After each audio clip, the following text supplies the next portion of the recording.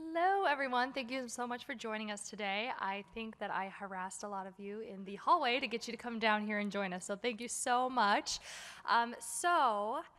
Everyone's least favorite question. Do we have any volunteers to share their answers with us while we're doing trivia today? A few volunteers. We have 4 spots. Yes, come on up, come on up. Come on up, ma'am, in the yellow. Yes, wonderful. We need one more volunteer. Oh, someone's being voluntold. I'm not going to make you do it, ma'am. One more volunteer. No? You'll do it? Come on down. Fabulous, wonderful. Yay. All right, fantastic. Come on up. So, the game we have today is Are You Smarter Than the Library? I sure hope so. Okay? All right, folks, so we're going to do, I believe, about 15 questions about the Library of Congress. So my wonderful, beautiful contestants up here, all I need you to do is just write down whichever letter you think the answer is.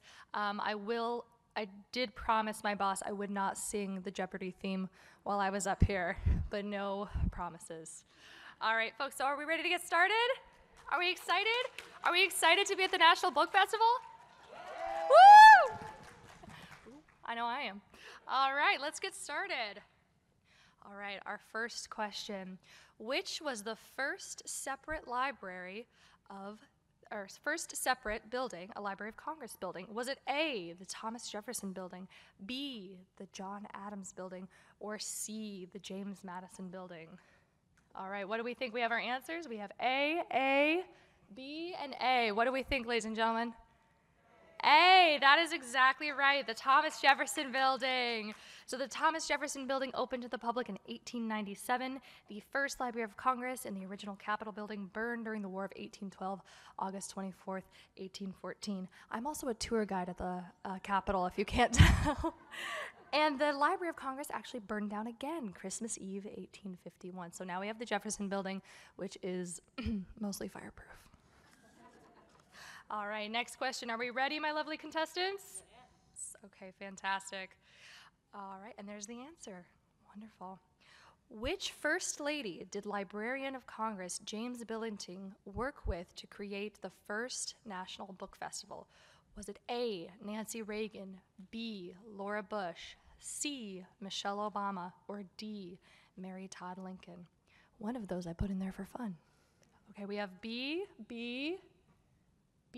and A. What do we think, wonderful participating audience? B, let's find out. Yes, it was B. Excellent. I think you are smarter than the library. Luckily, these get harder as we go on. So yes, Laura Bush in 2001 with Librarian of Congress, James Billington started the first National Book Festival. And Laura Bush actually started the Texas Book Festival in 1995. All right, next question, number 3. The library's Gershwin Prize for Popular Song is named after these brothers. Their contributions to music include I Got Rhythm and Rhapsody in Blue. Is it A, George and Ira, B, James and George, C, Henry and William, or D, William and Ira? All right, we have A, D, and A. What do we think, ladies and gentlemen? A?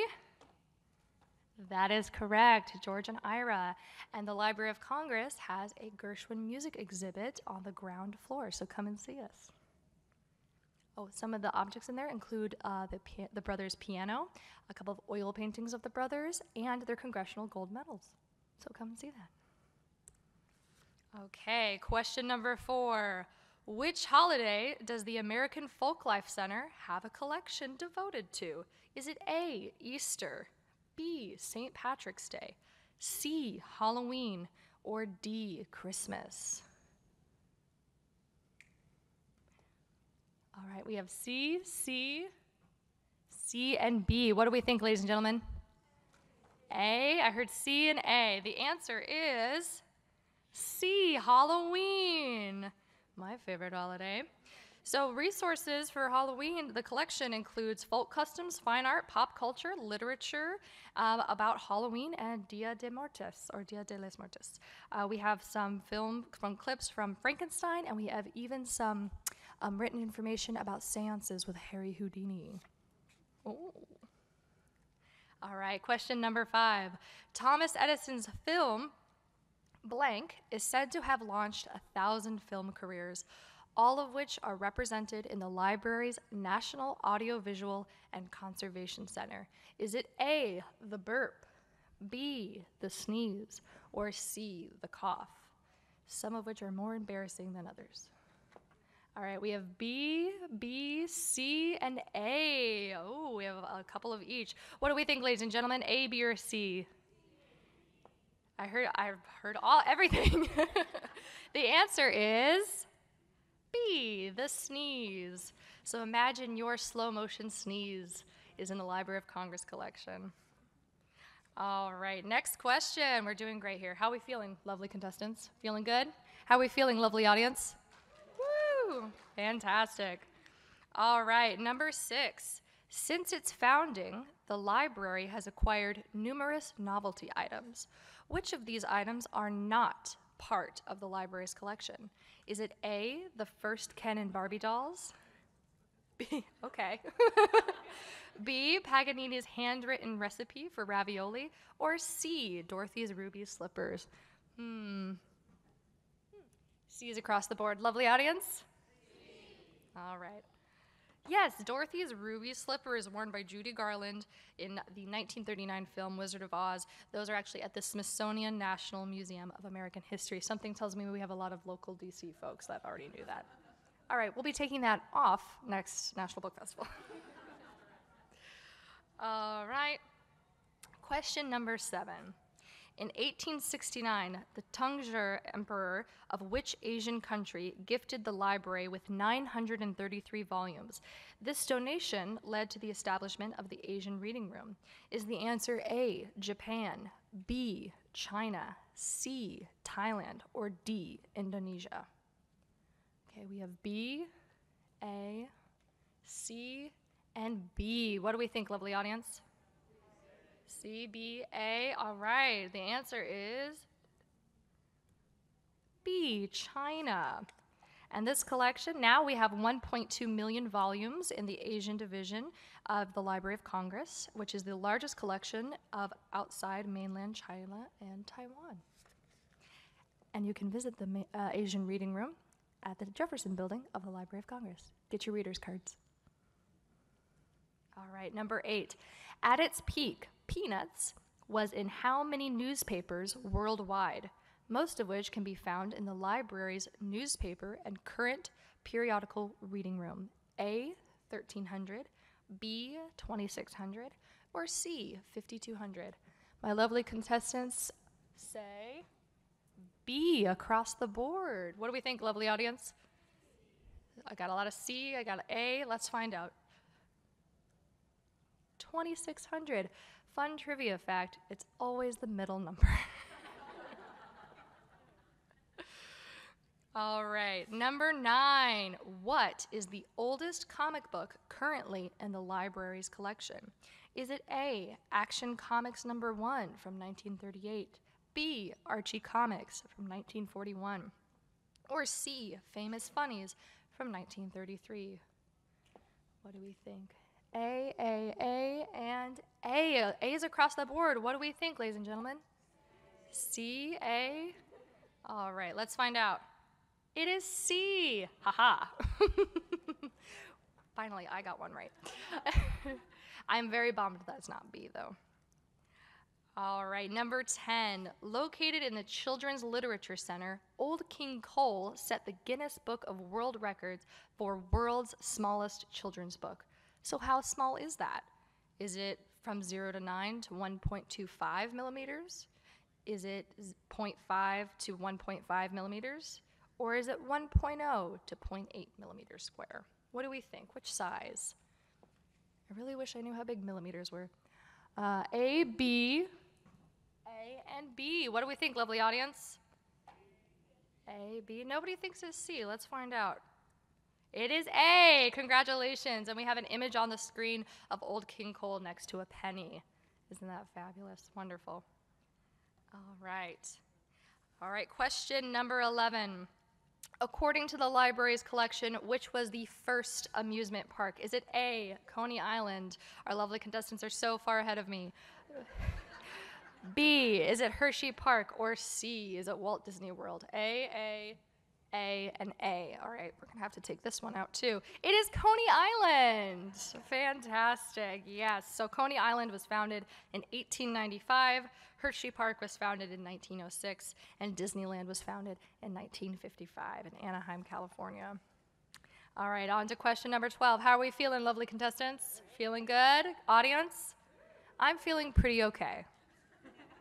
All right, according to the Copyright Office, upon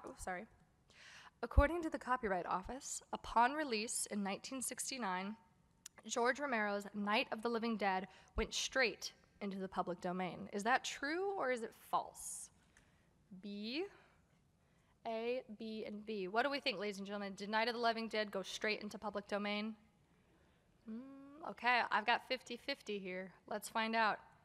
That is true, and that happened because the Walter Reed Organization, which was the original distributor of the film, failed to place a copyright indication on the prints when the name of the film was changed. So because of an error in the paperwork, Night of the Living Dead is in the public domain. You can share and distribute copies if you like. So always remember to do your paperwork. And visit our copyright office in the Madison Building across the street from, okay, I'll stop. All right, number 13. While the Library of Congress has many catalog entries for Happy Birthday to You, there's only one audio recording of it in the collection. It is located in A, Performing Arts, B, National Audiovisual Conservation Center, C, American Folklife Center, or D, the Music Division. What do we think, lovely contestants? C, B, C, and B. All right, audience, what do we think? Okay, the answer is C. The American Folklife Center is 2 for 0 right now, which is also in the Thomas Jefferson Building. All right, question number 14. Who was the first U.S. Poet Laureate? Was it A, Joseph Auslander, B, Robert Penn Warren, C, Robert Frost, or D, Elizabeth Bishop? I'm hearing C, C, and B. What do we think, lovely audience? B, A, C, a little bit of everything. No D, though. All right. The answer is A, Joseph Auslander, who is most known for his work, The Unconquerables from 1943. All right, question number 15, our last question. I know, I'm sad too. All right. Even the Muppets have appeared before Congress. The Prints and Photographs Division has a series of photographs with Elmo appearing before a House of Appropriations subcommittee. True or false? A, B. What do we think, lovely audience? True or false? True. Let's find out. True, and this is one of those photographs there. So Elmo was testifying in front of Congress for $2 million in funding for music education programs.